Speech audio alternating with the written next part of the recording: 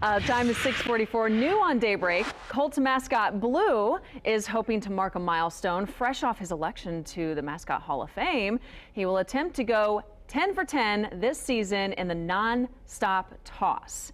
Blue is here. I promise you, he's there he is. Good morning, Blue.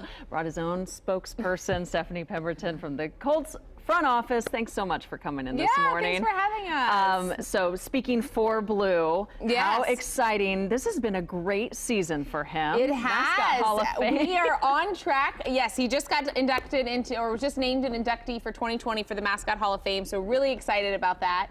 But then he has had quite the streak this year as well. So if you've been to a Colts game, you might have seen he has this football toss that he does. So from 45 yards away, up in the 400 level of the stadium, he is throwing a football into a barrel on the field. And he has made it 9 out of 9 times. It is incredibly impressive. Yes. That is a feat. He's quite the athlete, let me tell you. Stop, Blue. I know. So what are... He's got to practice this. They open up Lucas Oil for him. He practices a little bit, but you know what? He's just naturally talented. Wow. So, and actually, this for this game, since it is such a big deal that he could go 10 for 10, he wanted to give fans an opportunity to be a part of the excitement in an even bigger way. So he's teamed up with Allegiant, and you can register to be a part of this experience at Colts.com/Allegiant, and there will be 10 fans that are selected. They're going to get tickets to the game, and they get to be up there while Blue makes the toss. And then if he makes his, or when he makes his 10 for 10 shot, they will each win $1,000 worth of airfare from Allegiant. So it's a fun opportunity to get fans involved, and we're really excited for him. So how do you think he's feeling about the added pressure of having that audience all around and hoping that they get something out of this? If there's anything I know about Blue, he thrives under pressure. So I think he's got this all buttoned up. No concerns, right, Blue? You're used to all eyes on you. This is fun. He's been resting the shoulder, so, you know, it should be in good shape. Yeah, you've got some pretty skilled trainers in that stadium there for you, so you should be in good shape. Any other exciting plans for as the season's wrapping up? Yeah, so this is our fan appreciation game, so we have some special opportunities for the fans. Every fan that comes is going to get a special Colt Santa hat, which will be a nice giveaway, and then our anthem winner is actually a fan. We had a big contest, and we had over 250 fans enter to win to sing the national anthem. So we have a local 15-year-old that's going to be singing the anthem. So we're really excited about that as well. That'll be great. All right, Blue, we're going to let you rest the shoulder. Although I don't know if you want to do any forecasting for us. You need to maybe use your left arm with Randy. Sorry, Rand. I had to set it up. Blue yeah, that's right. From Blue to Blue. All right. Well, go ahead there, Blue. Do your thing, Blue. There you go. Oh, man, really, really good. You know, Marcus is not here today, and I know what you normally do when Marcus is here, so don't you usually. There you go. Oh, my goodness.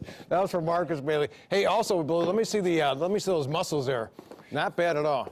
Look at that. Yes. There we go. There we go. All right. We appreciate that. So otherwise here, this is a live picture down in Bloomington right now. Maybe a little patchy fog, your temperature 22 degrees. We've had a little freezing drizzle into parts of central Indiana, but not showing up on radar, and hopefully not going to cause any problems with the roadways. As we zoom in, and again, a lot of this here is ground clutter.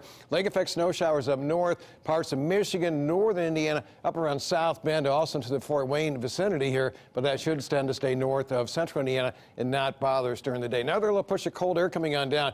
We head through the day, kind of like yesterday, skies will clear out during this afternoon with a partly to mostly sunny sky. So again, grab the sunglasses, and that is going to set the stage for a really cold night tonight into early tomorrow morning. Outside right now, cloud cover. A couple hours ago, the airport had some flurries coming down. 22 degrees, a west wind at 10. Feels like temperature 11 degrees above zero. 22 here, 19 Richmond, 25 Muncie. You factor in the wind, and it feels like 7 Richmond, 11 here, and it feels like 10 degrees down into Columbus. So morning clouds, some afternoon sun. Noon temperature 22. By 5 o'clock temperature 23. Highs today 26 here in the city, 24 Lafayette and Kokomo, and 29 degrees down in Bedford. Heading through the evening hours, high pressure builds in, skies will clear out, light winds, radiational cooling. So it is going to be a cold evening and a cold night out there. By 7 p.m., temperature 20, 11 o'clock, 15 degrees.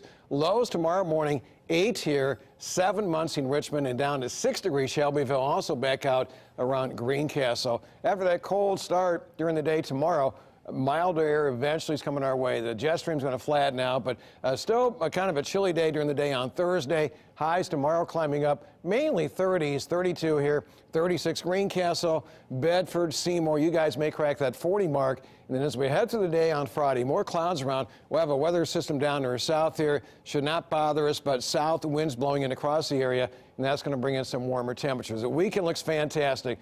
Dry, a little warmer Saturday, 42, 44 degrees during the day on Sunday. Dry all the way through. Your Chapman Heating, Cooling, Plumbing 8-day forecast. No storms coming our way until after Christmas Day. And boy, goodbye snow cover. Highs for really the first half of next week. Upper 40s to right around 50 degrees on Christmas Day. And we could have a chance of maybe some rain coming in, by Thursday or Friday of next week. So good news here, Steph. I know for us snow lovers, we would like to see the snow hang around, but for people traveling, that's a pretty good forecast. Absolutely, and it's looking warm too.